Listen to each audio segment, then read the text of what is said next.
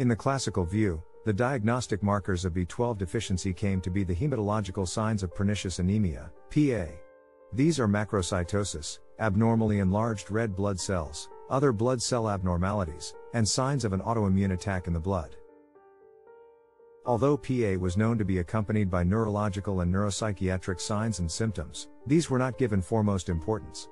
They were not viewed as indicators of B12 deficiency if present without macrocytosis, anti-gastric parietal cell antibodies, or anti-intrinsic factor antibodies. However, the early literature documenting this type of anemia had described its neurological and psychiatric associations in the early 20th century. This connection with anemia has persisted in traditional methods of diagnosis, even though it has become clear that B12 deficiency has many other symptoms, and may not be accompanied by anemia at all. The criteria for diagnosis of B12 deficiency, developed out of the diagnosis of PA, are still commonly found in standard guidelines. For example, anemia, B12 and folate deficiency, vitamin B12 or folate deficiency anemia, and megaloblastic anemias. These are known as the Addisonian criteria, named after British physician Thomas Addison, who was credited with the first description of PA in 1849 before it was given the name pernicious anemia, which was identified as fatal. These criteria have various drawbacks, and are a complicated diagnostic method that often leads to a misdiagnosis of B12 deficiency, or an absence of a diagnosis for B12 deficiency. Not only is the Addisonian system complicated, but its main drawback is that it makes no allowance for patients presenting with neurological and neuropsychiatric symptoms without anemia. Unfortunately, there is plenty of evidence in the medical literature that this type of presentation is far more common than thought. In fact, there is often no evidence of either anemia or macrocytosis. Researchers have found a significant inverse correlation, opposite degrees, between the degree of anemia and the severity of neurological involvement. However, if either set of symptoms is left untreated, the patients will generally develop the other in due time. Dr. Ralph Green, an established authority on vitamin B12, says, "It became clear that the effects of B12 deficiency were not restricted to the hematopoietic system but were often overshadowed by neurological complications and were sometimes entirely absent." Like folate deficiency is associated with effects beyond anemia, B12 deficiency is associated with non-hematological complications. A reason for this may be that vitamin B12 is implicated in two distinct metabolic pathways in the human body, one leading to hematopoiesis, the formation of blood cells, and one to the synthesis of myelin, the formation of myelin sheaths surrounding nerves. Many researchers have shown that anemia rarely occurs in B12 deficiency, and that a patient may be deficient despite having what is commonly described as a normal serum B12 level. In contrast, in the many cases they have encountered, neuropsychiatric and neurological signs and symptoms are far more prevalent and may be the only evidence of a deficiency state, which is confirmed through a therapeutic trial of B12. Modern research is increasingly confirming this finding. Moreover, there is now plenty of evidence to support this view. For example, in a classic study in 1988, researchers found that 28% of 141 patients had no anemia or macrocytosis, and yet clearly had neuropsychiatric signs of B12 deficiency.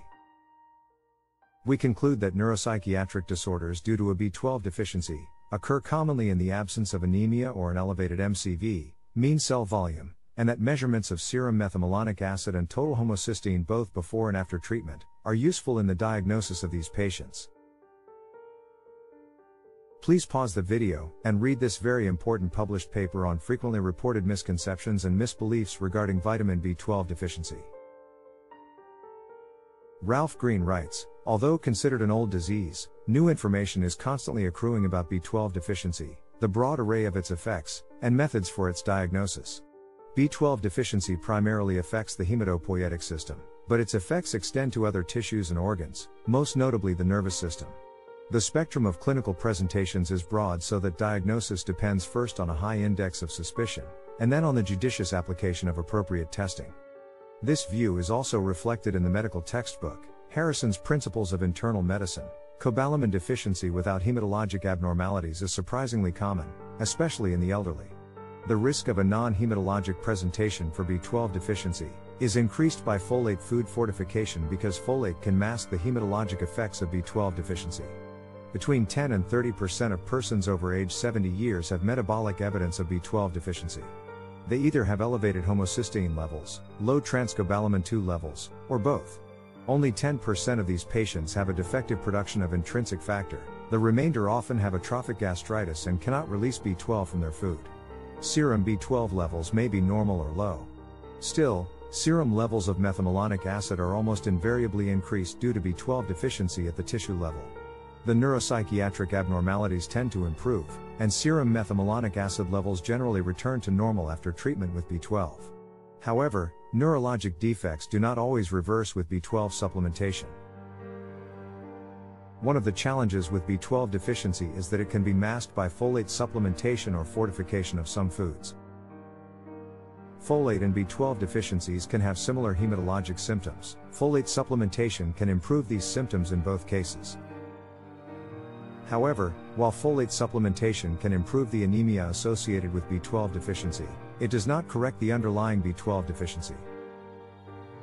Therefore, if a person is supplemented with folate, their B12 deficiency may go undiagnosed and untreated, potentially leading to the non-hematologic symptoms mentioned earlier.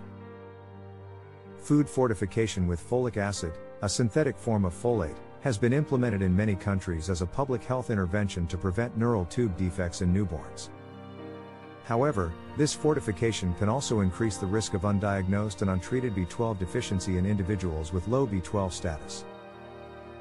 In addition, the increased folate levels can mask the hematologic symptoms of B12 deficiency, leading to a delay in diagnosis and treatment. This delay can allow the neurological symptoms of B12 deficiency to become more severe before they are recognized and treated.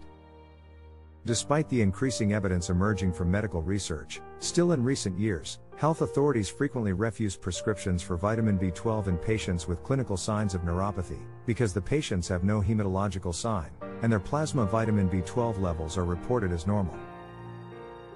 This is especially worrying because Harrison's Principles of Internal Medicine states, an important clinical problem is a non-anemic patient with neurologic or psychiatric abnormalities, and a low or borderline serum cobalamin level. In such patients, it is necessary to establish whether there is significant B12 deficiency. Thanks for watching.